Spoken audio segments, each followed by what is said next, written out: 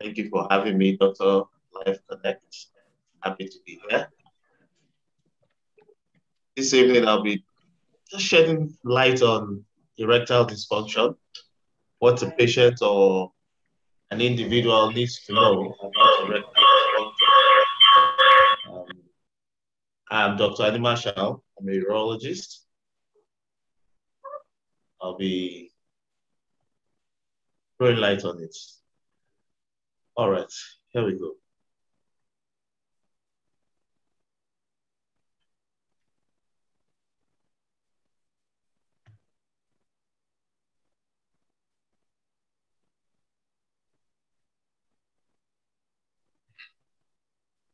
All right, thank you. Yes, we've titled this discussion, Why Your Penis is Not Working. I'm sure we all have an idea of what we meant when we say your penis is not working. Definitely not for passing urine, it's for sexual function. We're talking about the sexual function. I'll use this outline to make the discussion a bit focused and more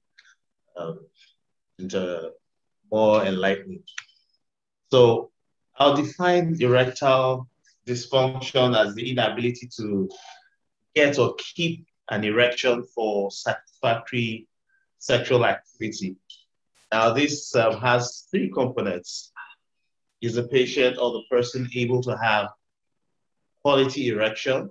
Is this erection able to, is the patient able to sustain this erection and also have satisfaction from the sexual activity?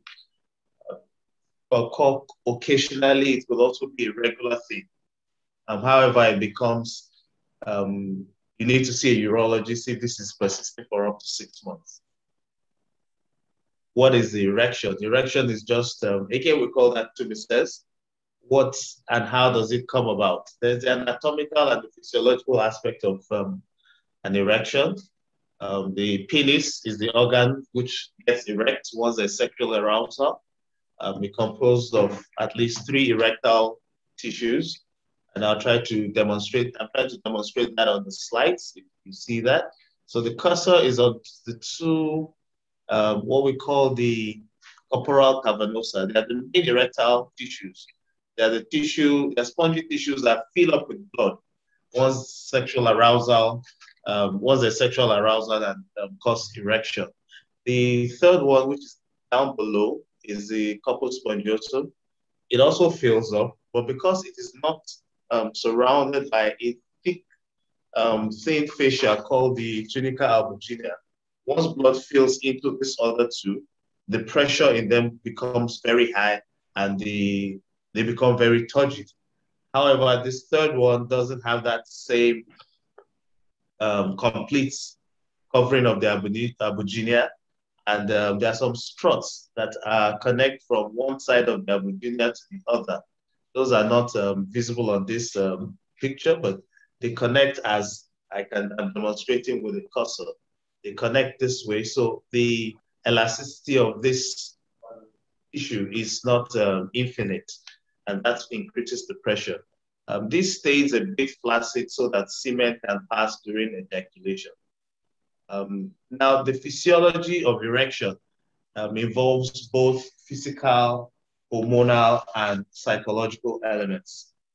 Once an individual is aroused, either from any source of arousal, which may be tactile from sense of touch, vision, memory, smell, and even auditory stimulus, the person gets an arousal, and that sends signals from the brain down through the nerves, which will send secondary messengers to the penis, allowing increased blood flow into the penis and reduced blood flow out of the penis. Now, all this is controlled by the hormones, which the male hormones is serum testosterone.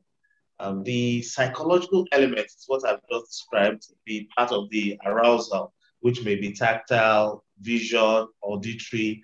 And once the psychological elements, any of these elements is affected, then this patient or this person could begin to have experience of weak erection or erection that is not satisfactory. So what are the types of erections that a male has? There are three types. The first is the genitally stimulated one, also referred to as reflexogenic erection. This is when the genitals, the penis, is touched, and that's where can be touched. Whatever touch causes stimulus in the penis can cause some reflexogenic erection. That doesn't really get to the brain.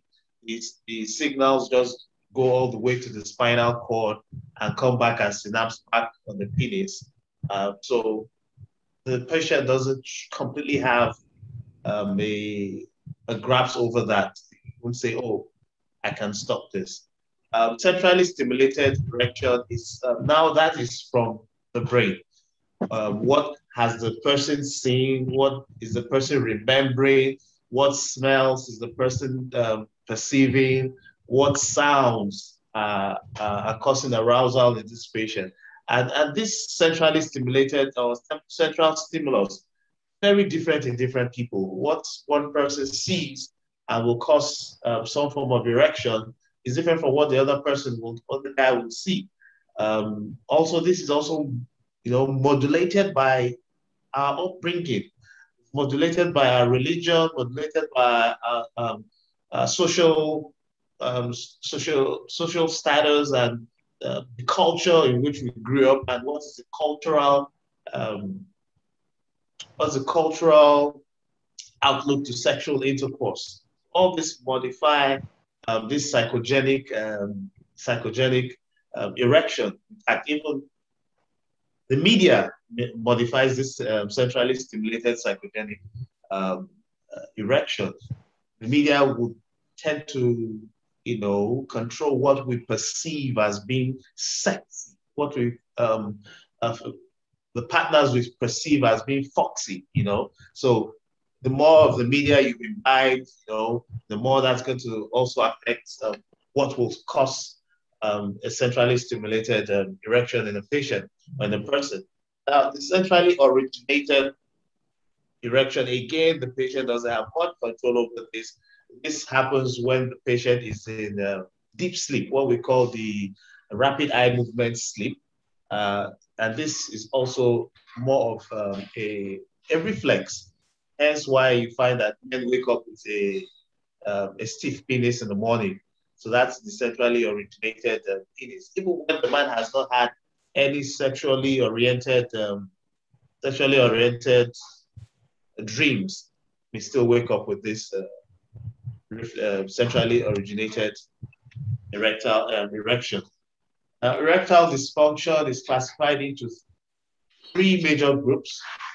The psychogenic, which means, there's no physical reason or no disease entity that one can hold on to and say, this is why this patient is having a poor erection.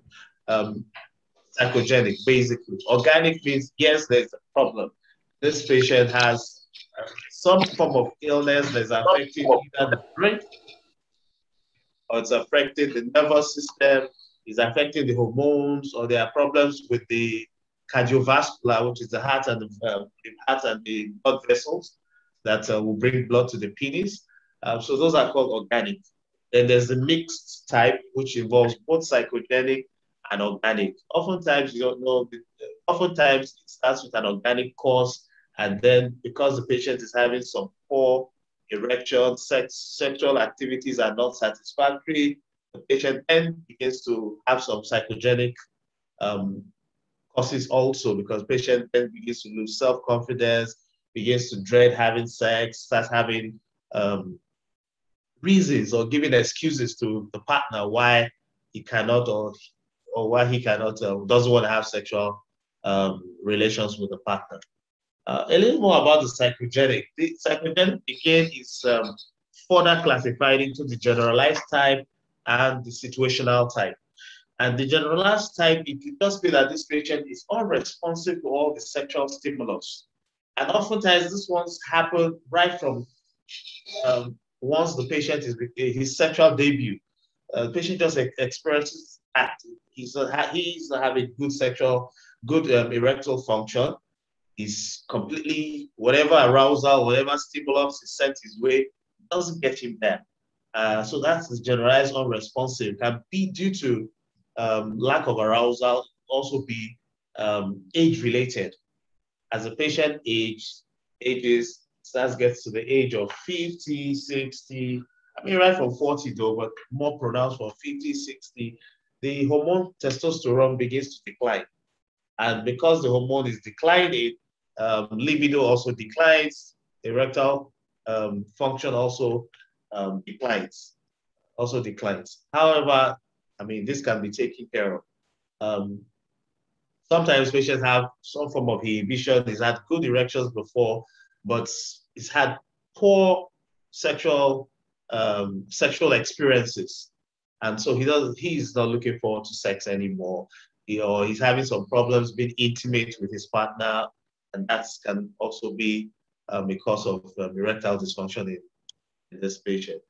What's the situational type? In 3 Ps, this patient has erectile dysfunction. He has a weak erection, but he understands that sometimes he has very good erection, and this is related to different things. He realizes that, oh, with this partner, I have very good erection. With this partner, I don't have good erection.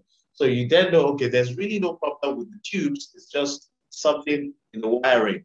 The patient is not wired towards that person. So that's partner related. Or when the patient or the person has some form of intimacy problems with his spouse. I guess there are men on this group. So the lady has asked for something. You are not performing your duties financially. That could also lead to some relational problems, and then start to have some erectile dysfunction. Sometimes performance related. Person has had some poor performance in the past. The partner has not been quite understanding about it. The partner has said some very damning words to the man that affects his ego, and then the person has a vicious circle of anxiety, performance anxiety, and that continues to worsen the erectile problem. Psychological stress. There's an adage that, excuse me, please. There's an adage that if your pocket is not deep, your penis should not be stiff. So, I mean, if a man is having some financial problems, he's lost his job, his landlord is asking him to move out, or, I mean, he's in between jobs, or anything of that nature, that in itself will lead to some form of erectile, can lead to some form of erectile dysfunction. Now, what are the things that puts a man at risk for psychogenic erectile dysfunction? Again, as I mentioned earlier, patient with some form of anxiety, either anxiety from intimacy, anxiety, performance anxiety, patients who are dealing with some form of depression, any patient who's had a feeling of self-inadequacy in sex, he's had cause to discuss his sexual history with his colleagues or his friends. And I mean, he feels he's falling short of what the other colleagues are doing, whether they're truthfully or erroneously just bloating their own egos by what they say they've done. But he just finds that he feels, oh man, I'm not doing what these guys are doing. How do I get better? So that in itself begins to affect the man's psyche, low self-esteem. Sometimes patients just don't know how to describe what they are feeling. And then again, stress. As I earlier mentioned, social ideas on how couples are meant to interact. I put men and women here. In some environments, sexes are different.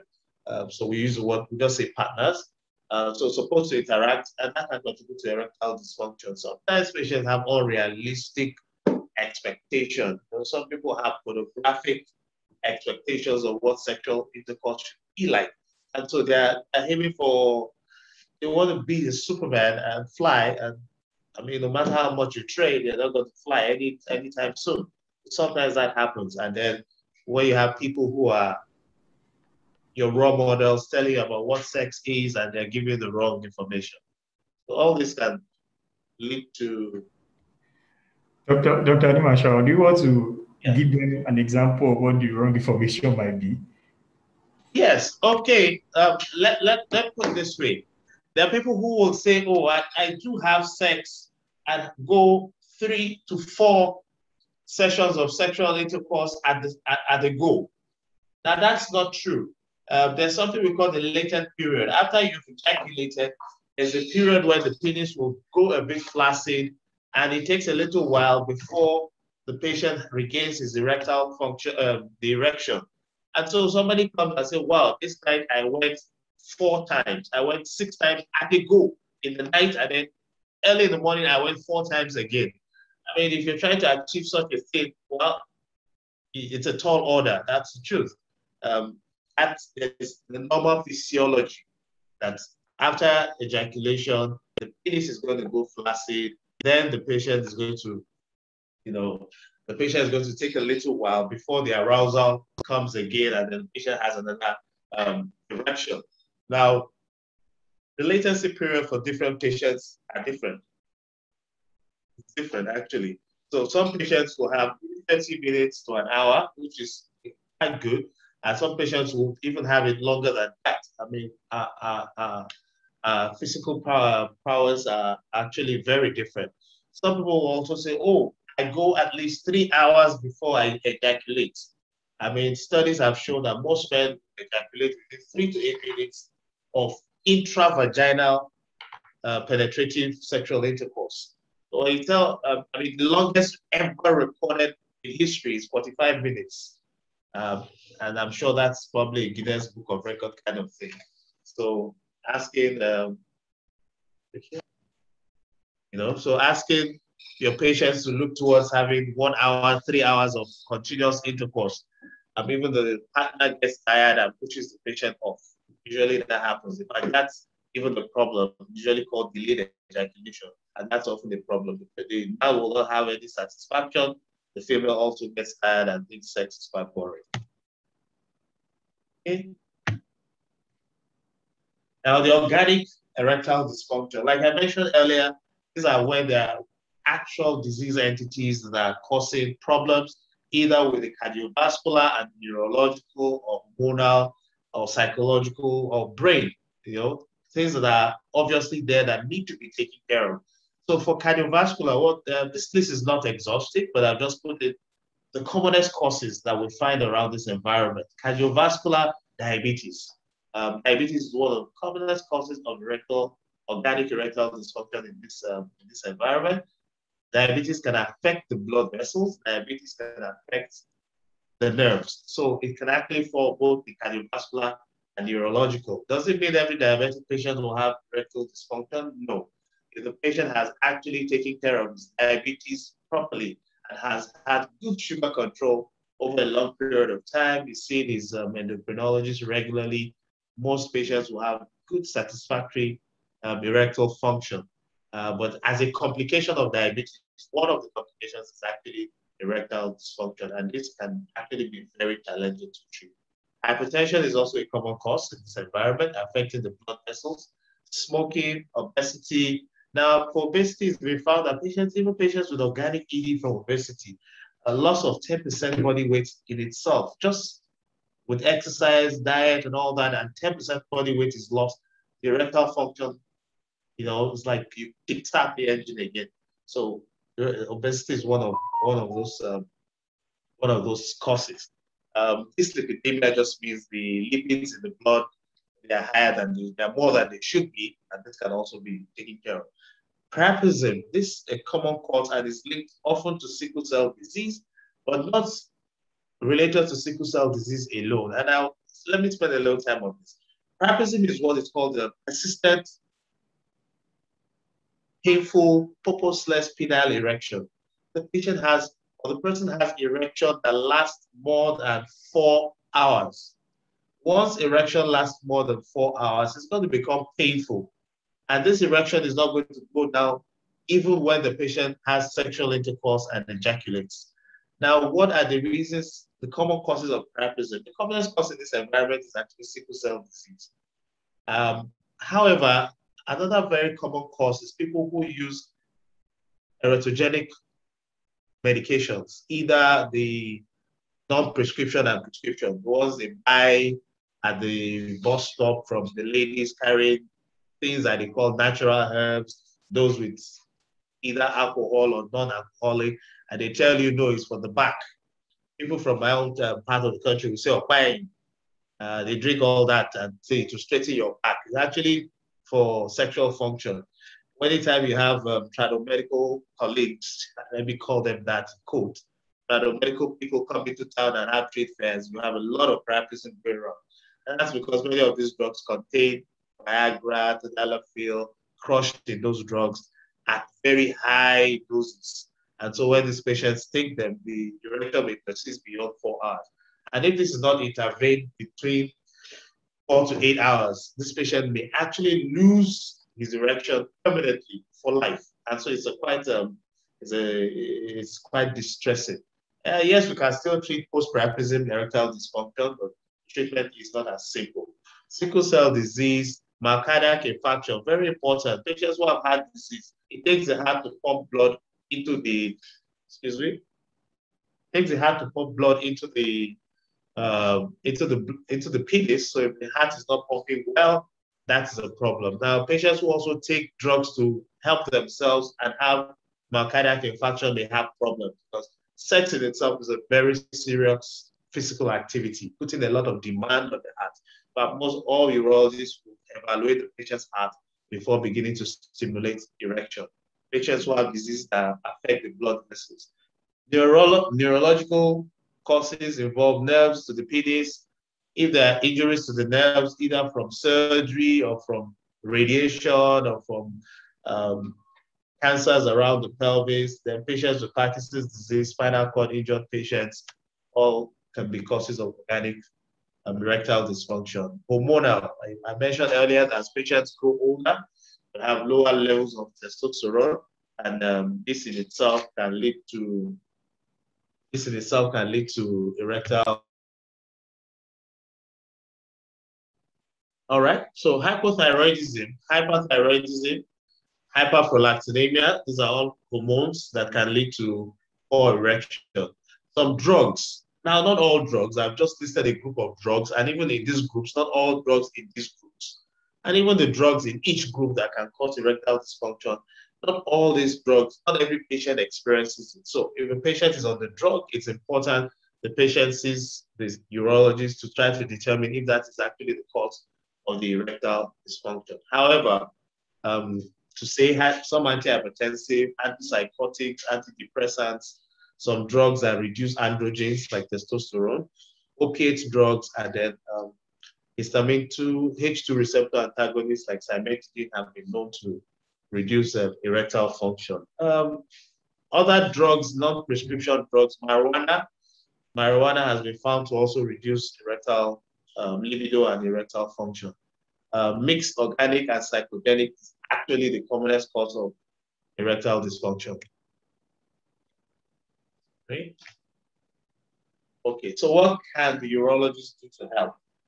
Usually we start with a clinical history. The clinical history will involve the sexual history of the patient.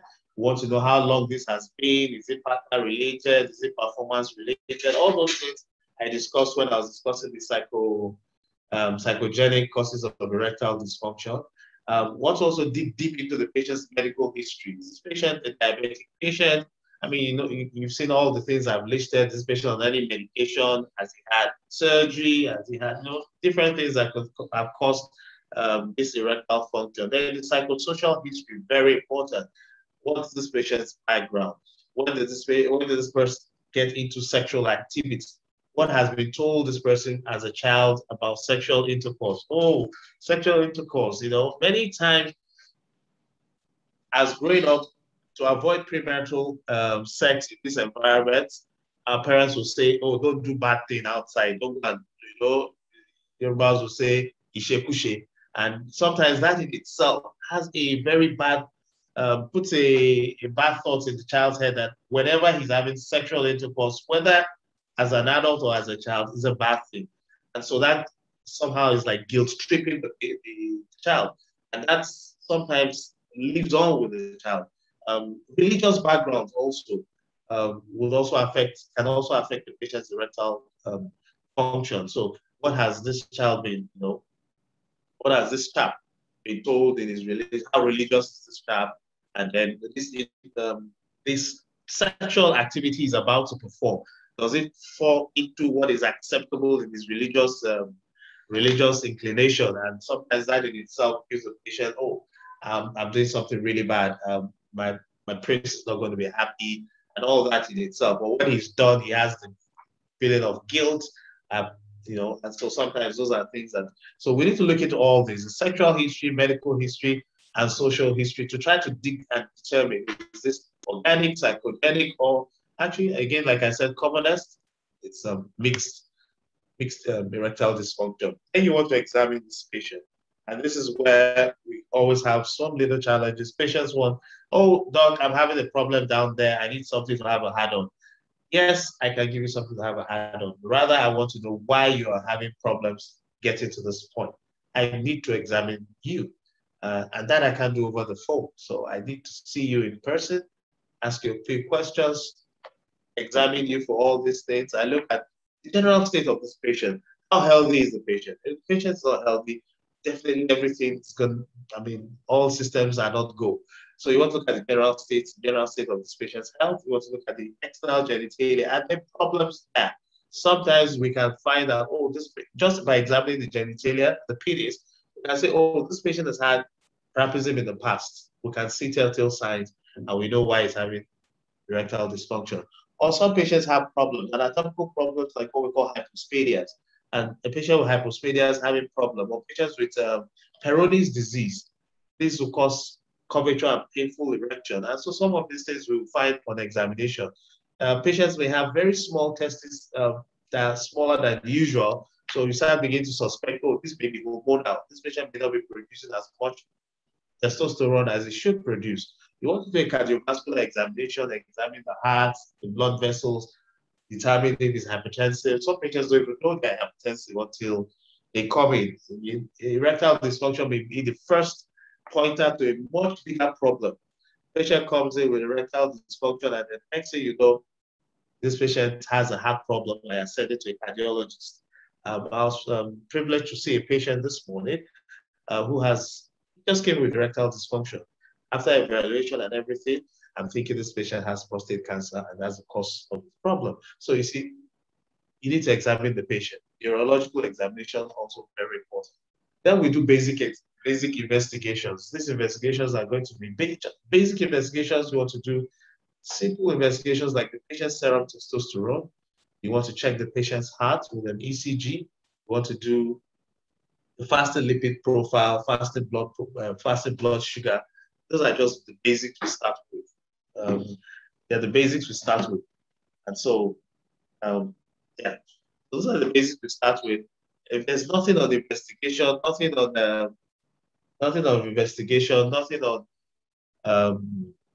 the examination and in the history that suggests an organic cause, then we can start some preliminary treatments at that point in time. However, sometimes you have to be more specific. You found that you think this patient has a cardiovascular problem. You may actually say, oh, sir, you need to go see a cardiologist who will evaluate you further. And once he's good in that direction, we can start treatment. Same thing with seeing a neurologist or seeing an endocrinologist for hormonal problem. The psychogenic ones, oftentimes we need to do what we call psychosexual counseling. Now, what is the treatment? We start with lifestyle changes. If you found something in a patient that requires a change, someone who's already going to the gym, I won't start saying, sir, you need more regular exercise. I don't want to kill the patient. He's already having regular exercise, and I won't say that. But for many of us who live a sedentary lifestyle, you want to do a lot more exercise, walking around, brisk walking, jogging, some little exercise here and there to allow the heart to pump, getting blood to all over the body, including the penis. Exercise will also help with the blood vessels, flow of blood, and all that. Exercise also helps with increasing stamina.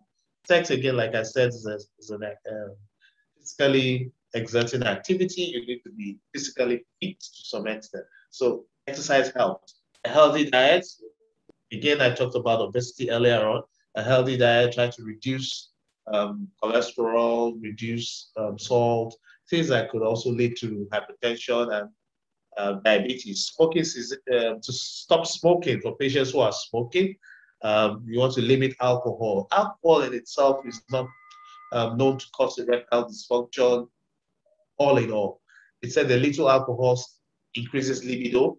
A lot of alcohol kills erection.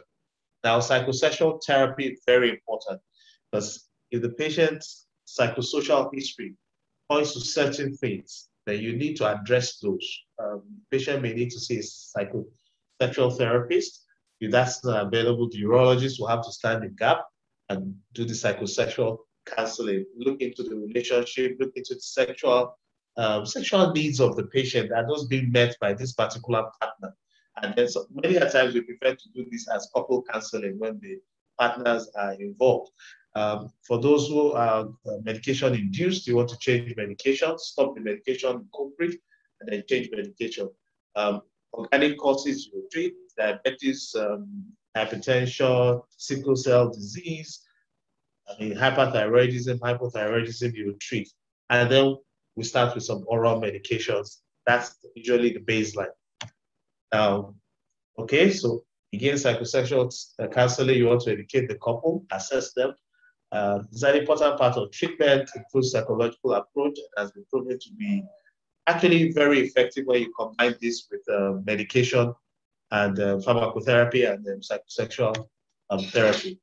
What are the medications we use? The oral drugs are the phosphodiesterase 5 inhibitors, PDE5, and these drugs actually relax the muscles of the penis and allow of the vessels in the penis and allow increased blood flow into the penis. They do not cause an erection without sexual stimulation, and I think that's a very important point that's taken away from this. A lot of patients take this and just sit and wait for the erection to come on. No, you take this drug and you get the stimulants for arousal. Then as the arousal comes in, it's a booster.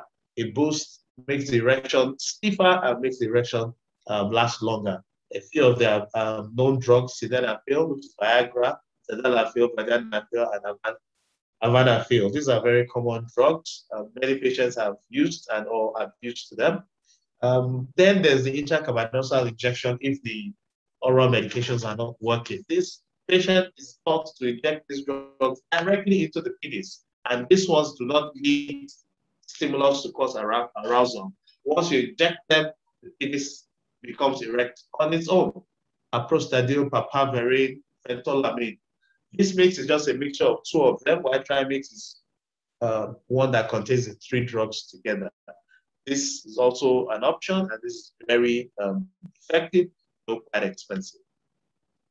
Some of these drugs can be inserted into the urethra, which is the hole where urine comes out, and they dissolve and they also absorb and they cause erection. There are vacuum-assisted devices or vacuum erection devices which via vacuum, either manually or electronically, suck blood into the penis, and then a ring is placed at the root of the penis to stop blood from flowing out, and that also causes erection. Shockwave therapy, for those who have problems with their vessels and need revascularization, we have vascular surgery. Not too common, but still occurs. And then finally, penile implants. The shockwave therapy just uses short pulses of shockwaves at low intensity directed towards the penis to improve blood flow. It causes new vascularization. That's new blood vessels are formed and blood flows into the penis. Not very popular, not very available. Some say it's still research. Very safe. They need several sessions before there's effect, and sometimes one may need to repeat it. I mentioned the vacuum erection device, the cylindrical shaped device, and it comes just put it on the penis. I'll show you a picture of it. Put it on the penis. In this case, this is a manual. You can see the patient is trying to create the vacuum by pumping this penis. And then the ring will be placed at the base of the penis to maintain the erection. Please, the ring must not be there for more than 30 minutes. Otherwise, that could lead to serious problems. And lastly, if all that does not work, we have what we call penile prosthesis. They're implants. This is the most sophisticated type. This is called the three-piece inflatable.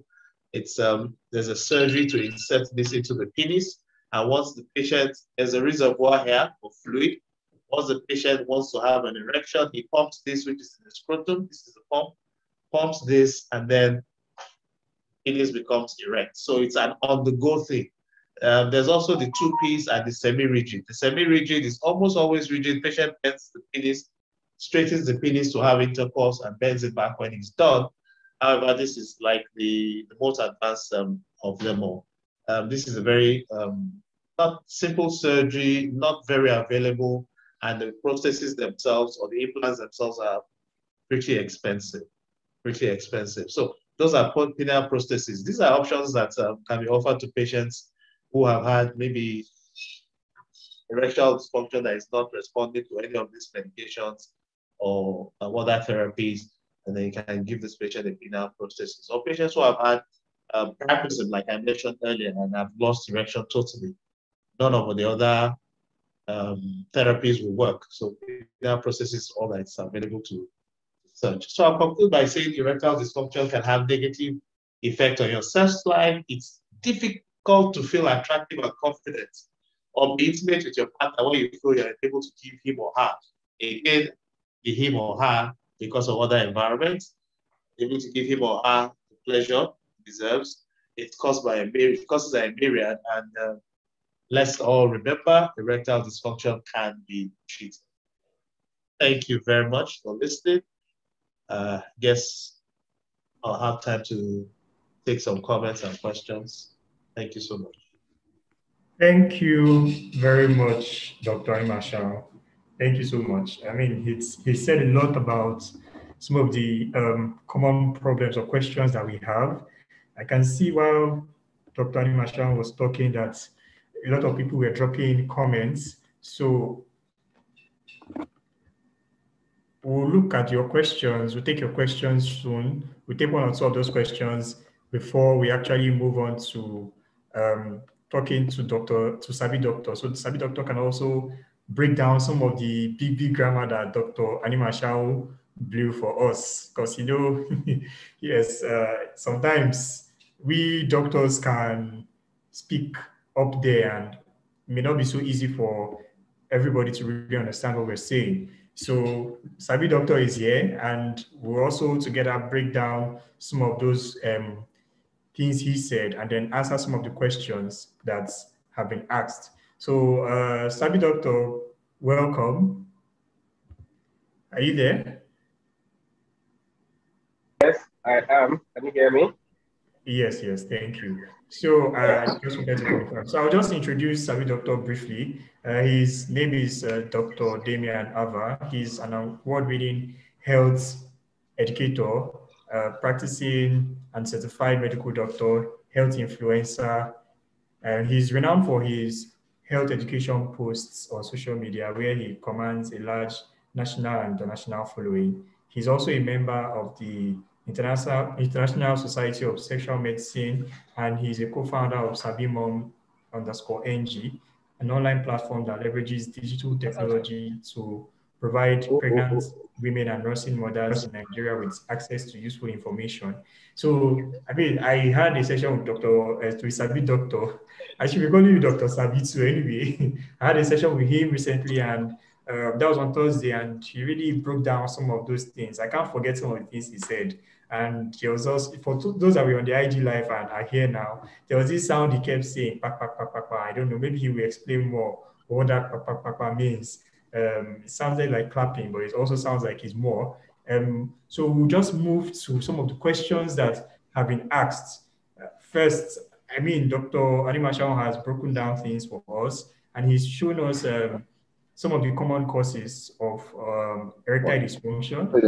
I think like he's also highlighted, and like research has shown, a lot of it can also be can be psychogenic as well as some other organic causes. We're having a webinar. So I think basically we'll look at the question. One question was Someone asked them, that's Dennis. So No, someone asked a question around noticing that someone asked a question around how to reduce quick ejaculation. Says sometimes I ejaculate even before the sex starts. So that sounds more like a premature ejaculation than an erectile dysfunction. So I think I'll pull in Dr. Animashaun and SABI Doctor. So SABI Doctor, what do you have to say to this person? How will you reduce quick ejaculation? He's noticed that sometimes he ejaculates even before the sex actually starts, before sex actually starts. SABI Doctor, come and show us that you see. Okay, so thank you, Dr. for the very brilliant introduction. And let me also thank Dr. Animashaun. He has done justice to the topic. In fact, I listened to him from the beginning until the end. It was very exhaustive. There's nothing more to add. Now, with respect to the question, premature ejaculation, treatment essentially will depend on the cause or the causal factor in this case. Okay. Typically, what we usually notice when we interact with patients who are complaining of premature ejaculation now, is that theirs is mostly anxiety related, performance anxiety. Of course, there are causes that are organic. For example, let's say the man has hypersensitivity of his penis. That can play a role in in premature ejaculation as well. But essentially, most cases are due to performance anxiety, where the man over analyzes, over prepares for sex, such that when he eventually, gets into the phase where sex has to happen, he's overly excitable, anxiety is off the roof, and then, he just, expels his seed prematurely. Okay. Having said that, I should emphasize something before I get to, treatment modality. And this is based on the fact that what some people would term premature ejaculation may be different for one and other people will describe as premature ejaculation. If you remember during our live session, I made mention of the fact that some people, 10 minutes, they are fine with it, they have already orgasmed, both partners are satisfied. While other people, that 10 minutes is they are just getting warmed up. How can you come in 10 minutes? It's not possible. So it is still couple related or patient dependent when you want to really define premature ejaculation. So there are some numbers we tend to give to it, still depends on the couple. Having said that, if we're really looking at premature ejaculation from the context of performance anxiety, or maybe performance anxiety now. Of course, you have to really train that person, essentially, what we call CBT, cognitive behavioral therapy, where you actually train the person to relax, okay? And of course, there are other tips as well. So oftentimes, why we tell the person not to prepare, we also give them tips on how to prosecute the sexual intercourse. So, for example,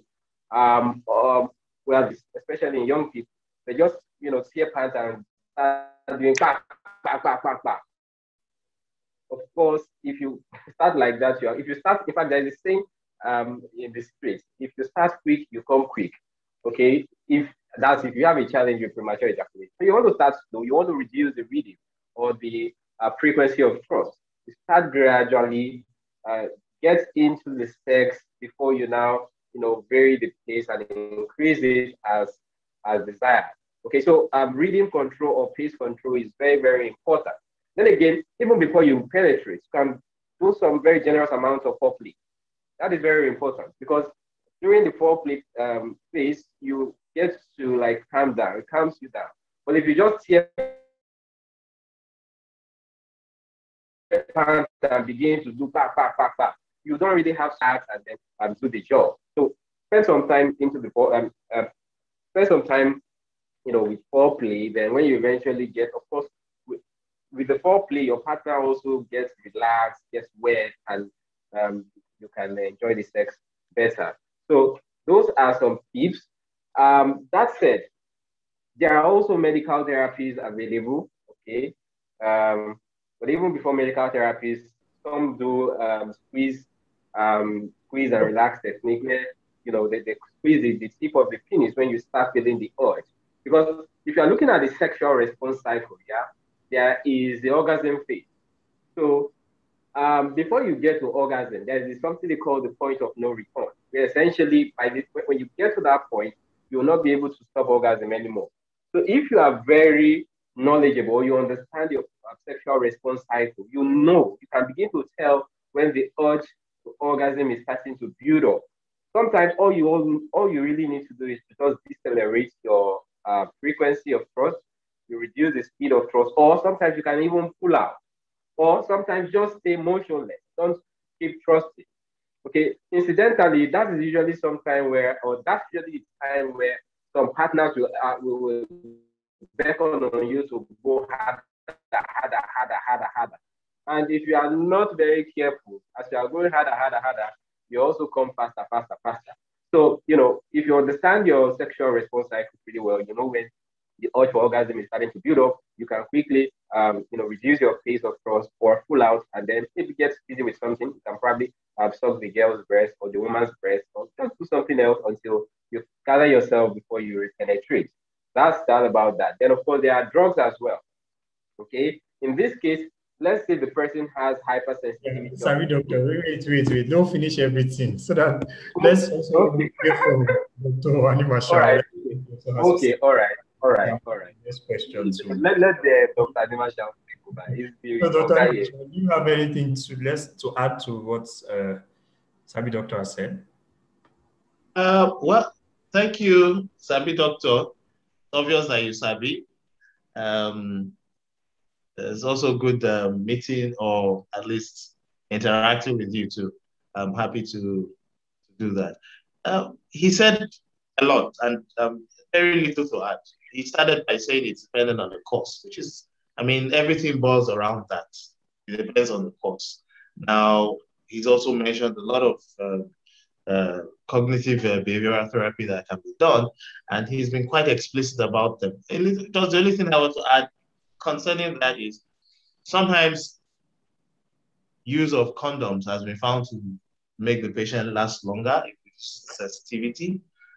Sometimes partner-dominated positions, when the female is in charge, are also things that can be done. Instead of the man, the one doing the thrusting, the female is the one doing the thrusting. She's on top, whatever position, and so those are things that can be done, and every other thing he's actually said. Then again, drugs. However, before we get to drugs, we also want to rule out any organic cause of premature ejaculation. So you want to rule out any cause. If there are no causes, then tried all these other behavioral therapies, then you may want to use one medication. Okay. Thank you for adding that. So you heard what he said about positioning as well. So it also matters. So someone said, I noticed that my first round doesn't last. How can I prolong my first round and be quickly ready for other rounds? SABI doctor, do you want to take that? All right. I got your question, Dr. Oyo. Person wants to know how to, extend the duration for the first round. Now, the thing here is, what people should really understand is, generally speaking, the first round is doesn't really last that long. Most men, right? Most men usually do under 10 minutes for the first round. In fact, it's an average of 7 minutes, most men, okay? And that is because the first round, you are still excited, you are jubilant, anxiety is also there, and that can actually affect the duration of sex. So oftentimes, if you are able to do second, you can still go second or third round. Good for you, because when you you will notice this, by the second round, you are able to start strong. In fact, by the time you get to the third round, fourth round, those of you who have a very high libido, you can do fourth round in the space of 24 hours. If you can get to the third round, you would have noticed that the sex becomes, very long. Even the volume of semen ejaculated by the time you are reaching orgasm is so minute, very little amount. In fact, sometimes you can see droplets, just droplets at the tip of the penis. So yes, if you can go to the second round, the third round, I would just say, don't really bother so much about the first round. Just use that first round to start, okay? Because it seems like you really don't have so much any problem when you get to the second round, okay? So if you can go to the second round and just use the first round to start, then when you get to the second round, you can really flex your muscles and come into the woman adequately. Okay, so that's that about that. Having said that, I mean, if of course you are the type that maybe you cannot extend beyond,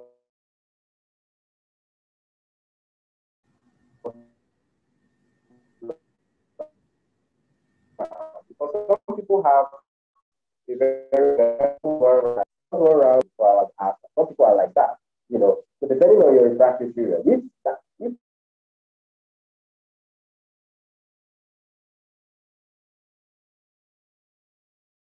it seems SABI Doctor is having some technical issues.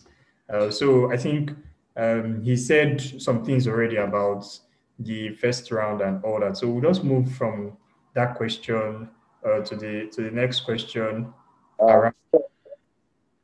can you hear me, Doctor? Yes, you're back. Hello? So we'll move to the next question around waking up. Hello? Hello, SABI Doctor. I can hear you, but it seems your connection is a bit weak from that end. So I think we'll just move on to the next question. I noticed I've been Hello? We can hear you. So I noticed I've not been waking up with an erection for a very long time, more than a year plus. I do wake up stiff maybe once in 2 months. I think this is one of the reasons that has made me a 1 minute man, or maybe not. Do I need help? Dr. Animashaun, do you want to take that? Basically, the person hasn't been having early morning erections for a long time. Yeah. Okay. Yeah, the question, I think the first question to answer, do I need help? Yes, you do. You truly do need help because, I mean, it's obviously a point of concern to you for you to post it on the blog, and it means it's something that it means you're not satisfied with what you're getting. So definitely you would require some help. Now, what is causing it, I cannot say again, truly, because until one interacts with you before one is able to say, oh, okay, how old are you? What has gone on? What are the things happening with you and all that, before one can actually determine what the cause is and how help can be rendered. But yes, I agree with you. You said this has been happening for just 1 year. It means earlier than this, you were having early morning erections. Earlier than this, you were having good erectile function for sexual intercourse. You at least assume you assume that you are having good sexual intercourse prior to this. So definitely you need help. You should see a professional about it. And then I'm sure, I hope you would get the help you need. Thank you. To link to what Dr. Animashaun just said, for many people here, a link has been dropped in the chat section where you can book an appointment with specialists like Dr. Animashaun for a consultation for whatever issues you may be having around performance. Also, you can also book tests. We have some tests that are targeted specifically at men.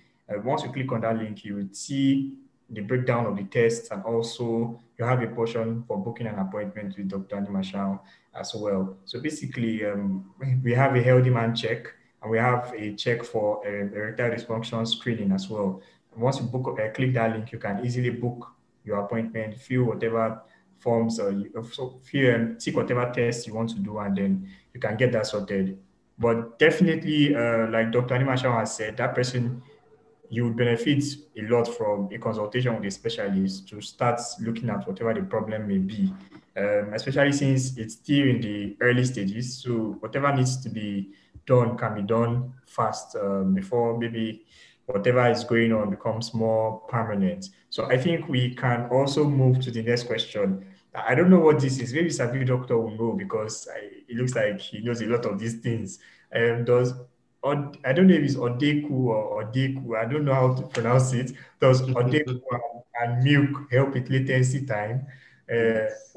so I don't know. Maybe Sami Doctor, Dr. Animashaun is not familiar. Let Sami Doctor take it. Let's see what he. Okay. he I mean, I'm not aware that a mixture of Odeco and milk will, increase Please, what your. for the uninitiated? So yeah, for those of you who may not already know, Odeco is like I think stout, Guinness stout. That's what they call it. So what the person is saying here is okay, to make Odeco milk, they don't want to eat that very, prolong sex duration. I am not aware of that. Now, given that Odeco, that stout, has some percentage of alcohol in it, one can actually reason that because oftentimes premature ejaculation revolves around performance anxiety, the anxiety. If there is some liquor in the system, it can help, lessen the anxiety that they perceive or they feel, and so that can elongate the duration of sex. So at least theoretically speaking, okay, because even in my experience dealing with some of these things, you see some that say when they take alcohol, a little bit of alcohol, it lasts longer.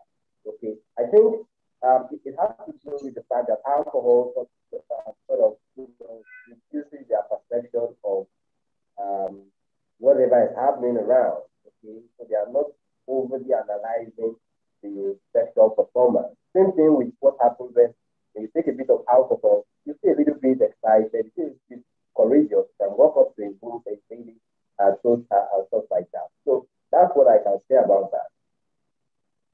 I don't know if Dr. Animashaun has something else to add. No, I don't. I agree with you. By research yes, I don't know if I'm uninitiated either, but I know that is the stout and then milk and then the mixture of it. I don't know what the mixture becomes. So it's difficult to say categorically that it works, it doesn't work. However, there's been no study to prove that. What he has said about the alcohol, yeah, like I said, it increases sexual arousal, and some erection. However, when it's too much, the patient loses everything. However, again, maybe I didn't mention this. I'd like to say at this point that the most important sexual organ is the brain. The brain is the most important sexual organ. Once the brain doesn't get into gear, nothing else moves. So it's a reason why a grown man sees a naked goat and doesn't have an erection because the brain doesn't move into gear, doesn't see anything. I mean, there's nothing there happening. However, you see a beautiful lady and then you say, wow, something is happening here. In fact, like the penis begins to have a mind of its own. So if you have that mindset also that alcohol works for you, and you have tried it and it works for you, as long as that is socially acceptable to you, hey, go ahead. Just in moderation, whatever works. So sex is not particularly one size fits all. What would help one person or what arouses one person may actually just, we look and say, oh, someone said, man, that babe fine. And somebody else will say, what do you see? So it's the brain. So if it works, I mean, fine, if it works. But I don't prescribe that, and I don't have any studies to back it up. So that's what I can say. I think they've highlighted something about reducing the inhibitions, and all of that. But of course, you want to be careful. You don't want to be a man that every time you want to have sex with your partner, you have to rely on alcohol to do that, because long term you're also damaging some other organs, and even long term it may cause damage to the blood vessels. So you really want to be able to utilize the newest sex organ most of us have just learned, the brain. So most of us know the sex organs to be maybe the penis, the vagina, the vulva, all of that, breasts. So those are the things we think of when we think of sex organs. We don't think of the brain as a sex organ, but like he said, and like we'll find out repeatedly in the course of our conversations today, the brain is the most powerful sex organ. Really, everything starts from here and then it goes down there. So while there are two brains for men, like they usually say, one brain is still more superior to the other. So let's answer some modern questions. Someone asked what should be the normal refractory time after release of semen during sex. I think SABI doctor already said it before, and I'll just chip in a little, and then maybe he will add as well. Basically, it's about everybody's refractory time may differ a bit, but I think as you get older, your refractory time tends to get longer, generally speaking. So SABI doctor was talking about someone that, imagine you're struggling with premature ejaculation and you have a refractory time of 1 week. So that's double jeopardy, because I mean, on one hand, if you release now, it means the 1 week your partner is just on her own. So it may be very difficult. So, SABI doctor, you want to add more to what I've said? Okay. Thank you, Dr. Oyer. So, I mean, like I mentioned during the live session, it depends on the person. Age also comes into play. Libido also comes into play. Because if you look at the refractive period in teenage boys, and also young men in their early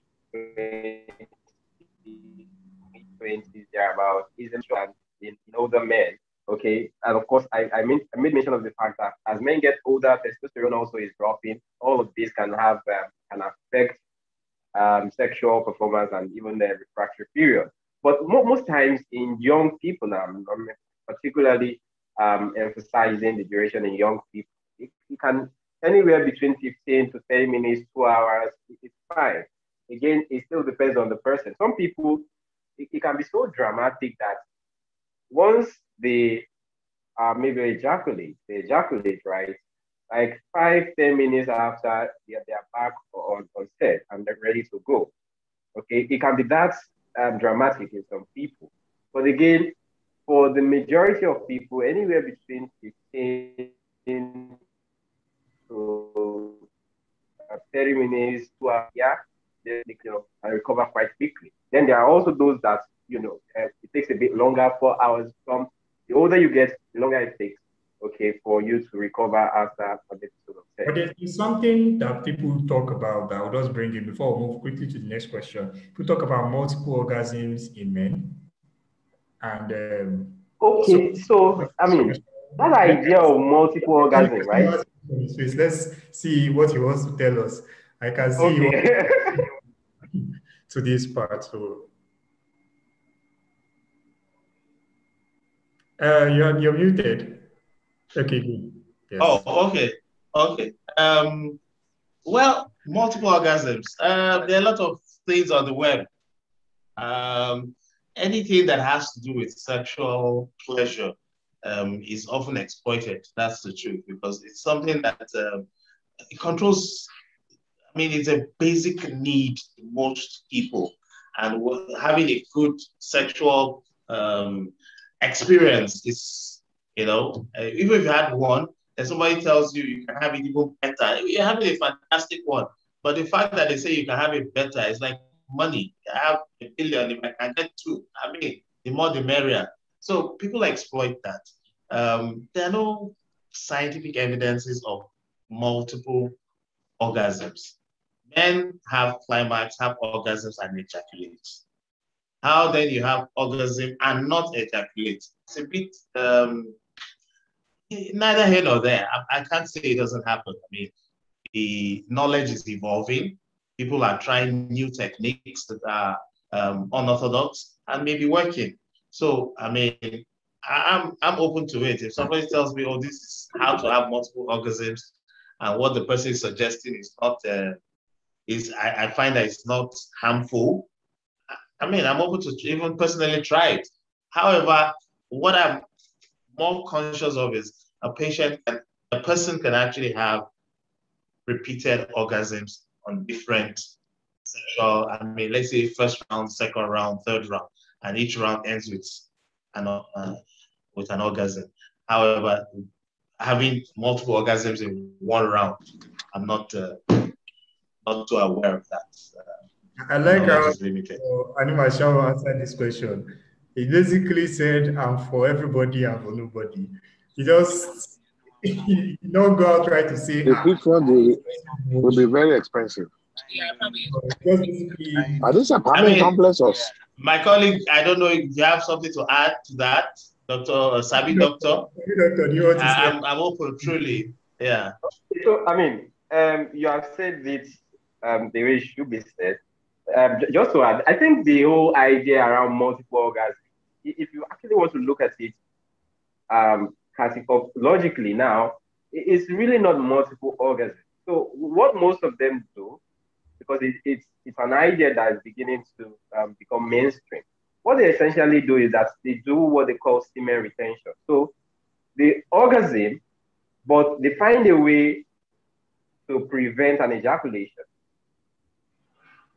Okay, so there is an orgasm without an ejaculation. They call it semen retention. And there are some techniques around how you can withhold semen. But again, I mean, the fact that you are able to withhold semen does not automatically eliminate the refractory period.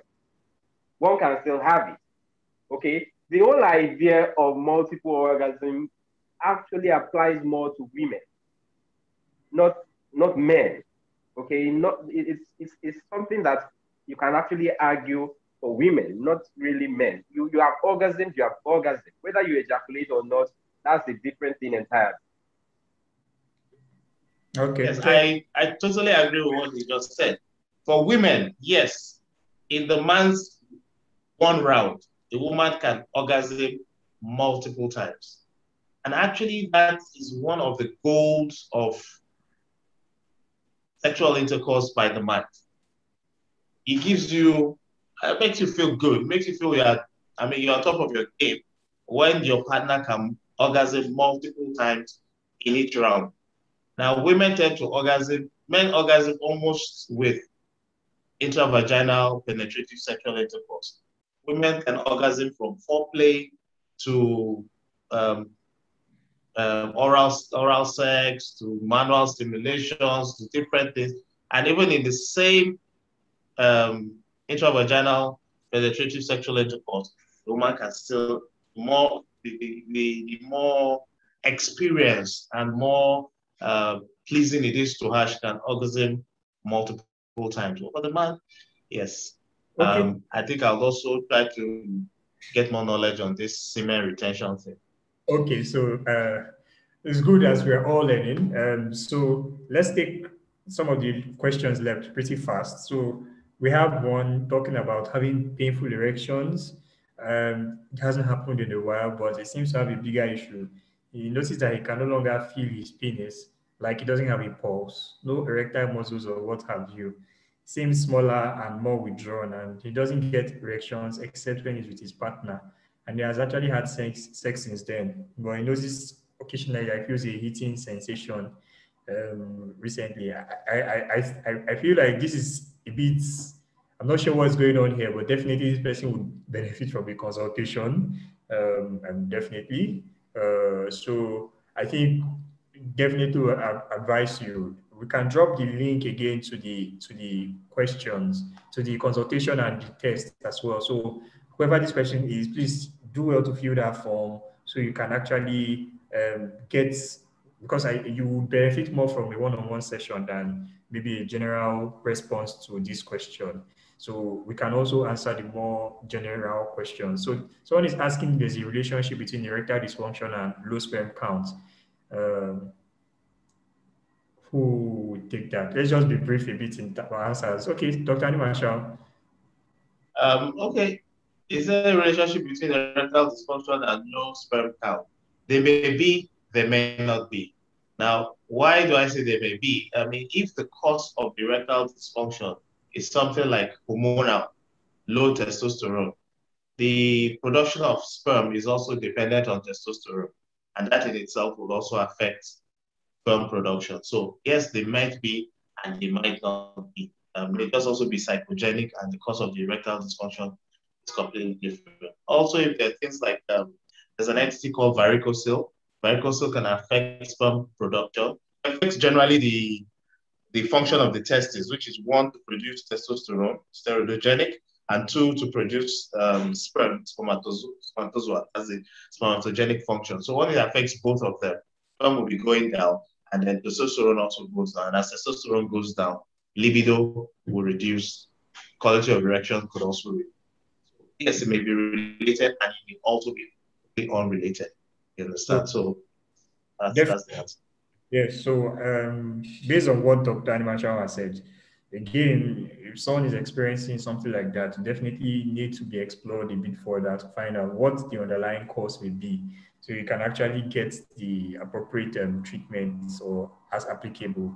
So I think once again, the form is there. You can book an appointment with Dr. Animashaun to have those conversations. And you can also do one or two tests as well on that form. So I think we'll move to the next question. The person is asking, can the use of penis pump improve erection? So SABI doctor, let's take that quickly. Can the use of penis pump improve erection? Okay, yes, you can hear me.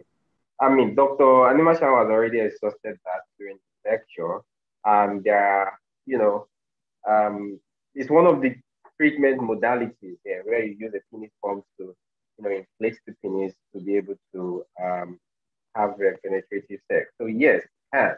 Okay, absolutely can. If you follow the lecture where Dr. Animashaun, in fact, there was a very vivid image of the penis pump, a demonstration of how a penis pump works. Okay, so yeah, absolutely. Okay, thank you. Sorry, yes, Dr. Oyo. Okay, you want to add something quickly?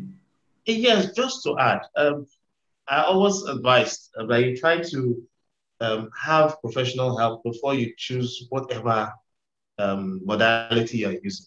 Penis pump, yes, it could work, but then it depends on what was causing it in the first place. So it's not wise to invest your hard-earned money into a penis pump, and after that it doesn't work, and then you say, "Wow, he said it worked, and it doesn't work."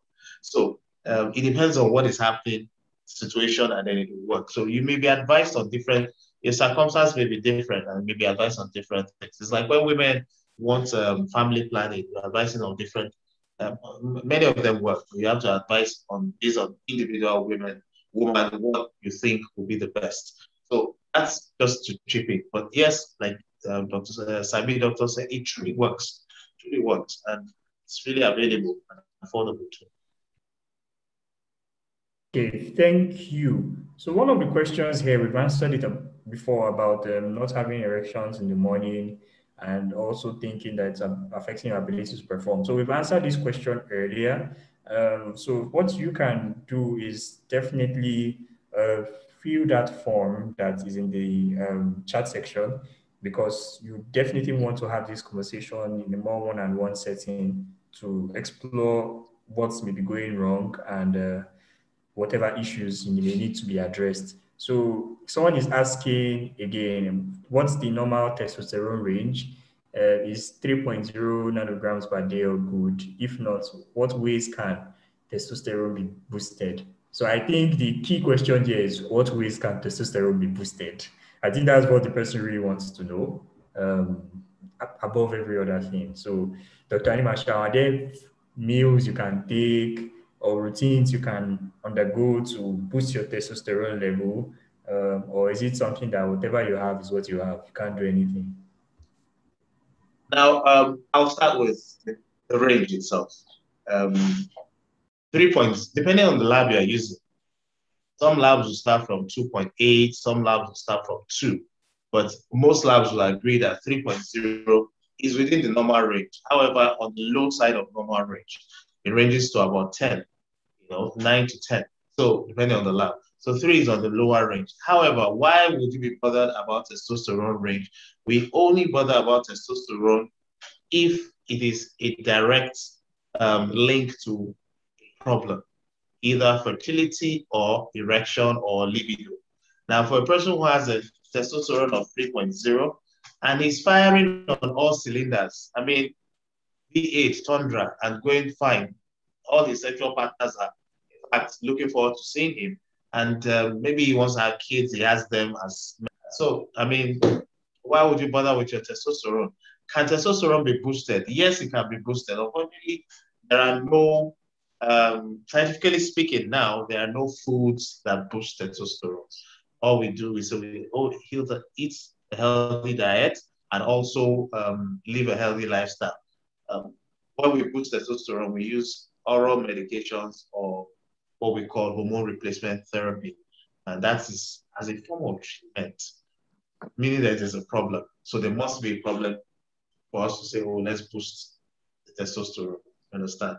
So basically, that's the way I'll answer this question. I can't prescribe any food or drink or herbs that you can take that will boost your testosterone. Basically, a healthy diet, good exercise, regular sleep, anything that will not affect your testicular function, no tight-fitting underwear, limit your sauna bath for those who do that. Not many people do that in this environment, but do limit your sauna baths and anything that will cause heat towards that area. Those who drive, long distance drivers is also a problem. So you may have to wear very loose underwear and loose trousers so that you can have air down there, make the cabin as aerated as possible. I mean, basically, basically, like Dr. Animashaun has said, maintaining your health is very important. Like the healthier you are, the more your chances of ensuring that your testosterone levels are fine will also be. So based on this, just jumping in on that to just talk about one of the things we also offer here at Dr. Connect, our facilities in Alausa. So we have an annual health check. It's a comprehensive check that is basically a head-to-toe check from your eyes, your hearing, does a full body analysis of your joint and your posture. So basically, you can't do a joint and posture check anywhere in Nigeria at the moment, but we have the facility to do it here in Alausa. We do an ECG, we check your cardiovascular function, your liver and your lipid profile, because earlier Dr. Animashaun was talking about some of the things that can cause erectile dysfunction, and he talked about organic causes. Some of the chronic diseases like diabetes and hypertension can definitely cause or lead to some of those problems. So if you have an annual health check at least once a year, it's a good way to know what's happening in your body, what you need to do, and then also how to solve some of these problems, because you may be suffering with you're suffering from weak erections or whatever, and the underlying cause is just something that you can easily detect from a regular screening. So it's also something you want to check out. If it's something you're interested in, you can also we'll drop some links for you to be able to book an appointment, or you can download our app and book a wellness check right there. So I'll just take the remaining questions. We are basically almost done with the questions. I just wanted to share that before moving to the next question. So basically, someone is talking about 62-year-old man successfully treated prostate enlargement, but experiencing weak erection, erectile dysfunction, and shrinking of penis. Dr. Animashaun, I'll just take that quickly. Yeah. For the person who's treated prostate enlargement and is having erectile dysfunction, first I'll say that an enlarged prostate has been found to be associated with erectile dysfunction. The direct cause is not really known. The prostate is enlarged. That's not the erection, but somehow it's been found that patients who have a large prostate and are having urinary symptoms of their large prostate tend to have erectile, they also have associated erectile dysfunction. And as you treat the urinary symptoms and they get better, the erection also gets better. However, when you say you successfully treated prostate enlargement, I'm not sure what treatment this patient has had. Has he had surgical intervention? Because the surgery itself can also be a risk for erectile dysfunction. It can be a risk for retrograde ejaculation. Some of the drugs used in managing enlarged prostates can also lead to retrograde ejaculation and especially reduced libido. So I'm not sure what treatment the patient has had, but whoever successfully treated this patient, I presume must be a urologist, should also look into this erectile condition and help this patient out. This patient will benefit from review and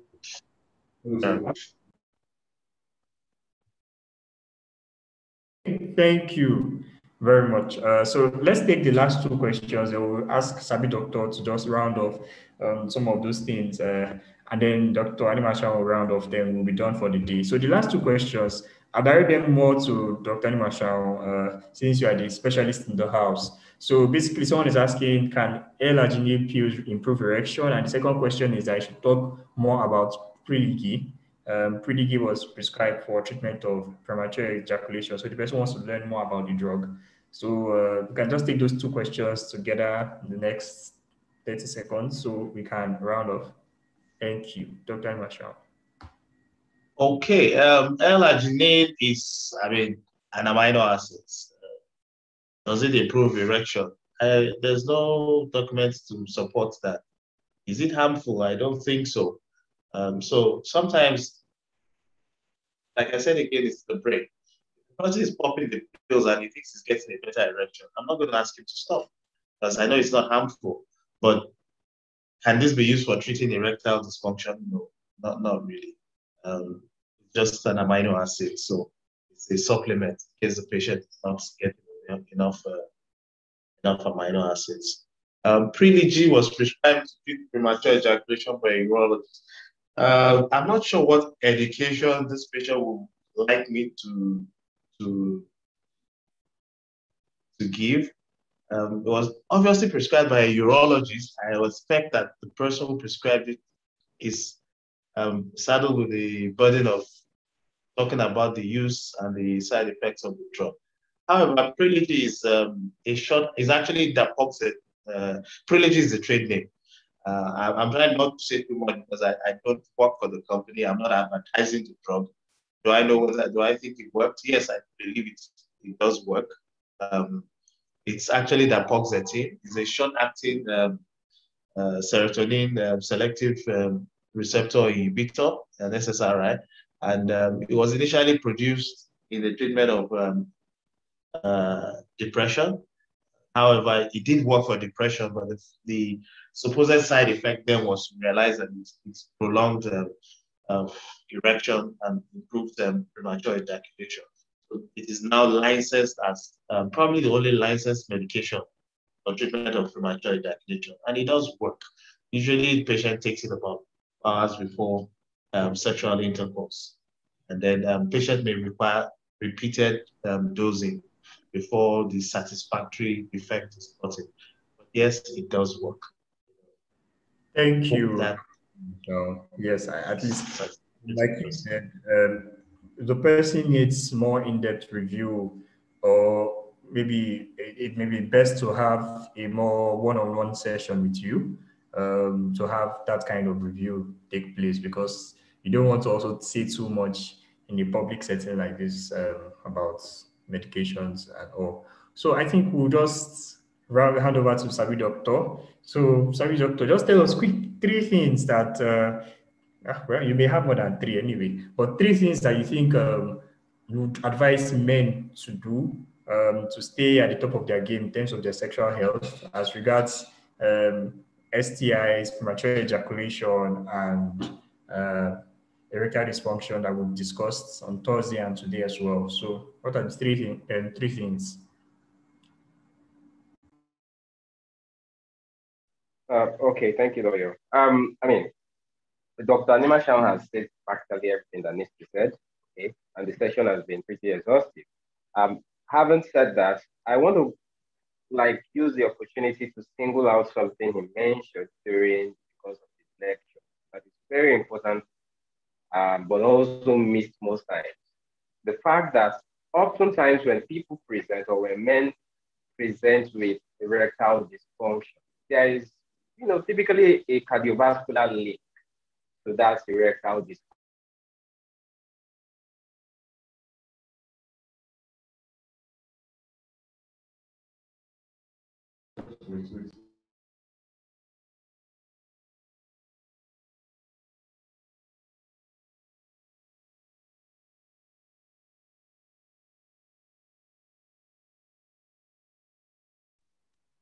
Hi, Dr. Animashaun.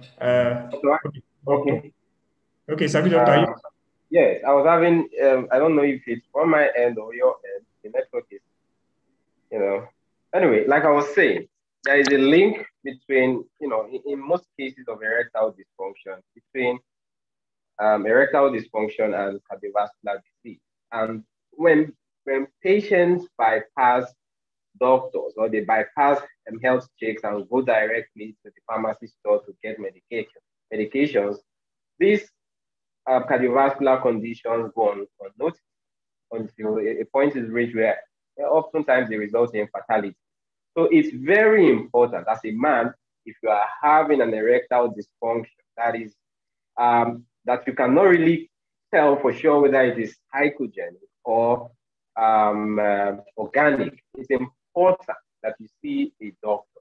In this case, we have even Dr. Animashaun in the house, the consultant urologist, and then there are also other doctors on the platform at Dr. Connect who can, interface with patients and help them understand what tests to do and what not, so that they can get to the bottom of the problem. So my message essentially is, gentlemen, if you're listening, please, if you have any challenge with your health, sexual health, particularly erectile dysfunction, it's important that you see a doctor. Of course, these drugs can be sourced over the counter. It doesn't mean you should bypass the importance of the need to see a doctor. Very important. Then again, just to add to STIs, because you might really think that with the awareness around condoms, people are practicing safe sex. That is not really the case. Okay, quite a number of people, a large number of young, particularly young people, are having sex that is not categorized or that cannot be qualified as safe. So it's important. There are STIs like gonorrhea, chlamydia, syphilis, of course, even the hepatitis B and C, as well as HIV, can spread. So an emphasis on safe sex is very, very important. And I just want to use this opportunity to encourage men, to not allow that excitement that comes with, intercourse to make them disregard the importance of practicing safe sex. Thank you so much, SABI Doctor. So, Dr. Animashaun, do you have any parting words for us as well before we take the final poll? Well, all I would say is erectile dysfunction, premature ejaculation, anorgasm. There are many sexual sexual problems in men, and oftentimes because of our ego and our ego, most times we don't own up to it. We don't want to come out to actually seek professional help. We think our information will be divulged, or that will make us less of men. I would only say that please do not suffer in silence. There's help. Seek professional help. There are many urologists in Lagos, many urologists all over Nigeria and worldwide. And erectile dysfunction can actually, most sexual problems in men can actually be addressed and have significant improvement and satisfactory sexual relationships. Thank you. Thank you so much, Dr. Animashaun.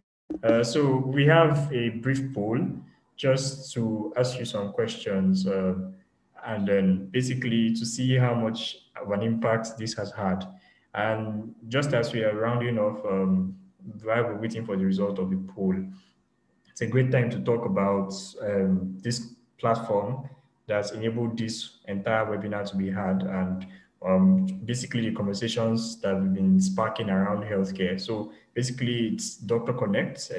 We have a telemedicine application that basically means that you have a hospital on your phone once you have our app, because with the app on your phone, if you go to the Play Store or App Store, depending on the device you use, you can easily download the app, and you can book an appointment anytime, anywhere, and any time really. And the interesting part is you have access to all these doctors. You also have access to secondary care, which is access to specialist doctors as well, on request basis. Whenever you need to have one or two consultations with specialist doctors, you can easily get that. And then we also have a partner lab, Life Pro, here in Alausa, where you can walk in at any time to do whatever. I think the address will be dropped on the screen as well. You can walk in at any time to do some of these tests. We have the Healthy Man test, which has some of the tests that would expect a man to do from time to time. Also, you can also do some other screening tests, and there's a wellness test that can be done. So basically, with the wellness test, you basically do a full body screening, and it's available once a year. At least you do it, you understand the state of your body and all of that. So those are some of the things that we have ongoing at the moment, and that's the poll results are in. You can see that at least most of us know now that erectile dysfunction can be prevented, and that you can talk to a doctor on our app about sexual health. So basically, I think the address has also been dropped on the chat section as well. So I think at this point, we'll call it a day. It's been wonderful being here with everyone, and thank you for taking out time to come attend this session. Thank you for taking out time to attend this session. It's been amazing having you, and please don't forget to share with your friends, because we would have basically we would have the recording of this session, this webinar. We'll have the recording shared to everyone here, and you can also share it with your friends. We'll have it also on our social media platforms. You can follow us on social media, so you are tuned in for more engaging content and programs that will come in your way. Today we'll address men, tomorrow we'll address women, next tomorrow we'll address some other issues. So there are always so many issues to talk about when it comes to healthcare, and we cannot exhaust it all. We are passionate about ensuring that every Nigerian has access to quality and affordable healthcare, and that's what we're trying to do here. And part of it is also having access to accurate information, so you know where to go when you have issues. Because if you don't know where to go when you have problems, then you won't even know how to find the solution to your problem. So the first step is knowing where to go, and we've made that step easier. It's on your phone, and you can basically download the app and get started right now.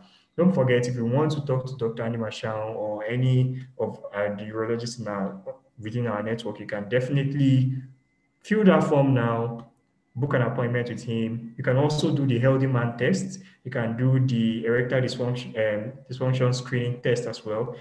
On that form, you can tick whatever you want to do, and then you fill it. And then when you come in, you can have more conversations around whatever your concerns are.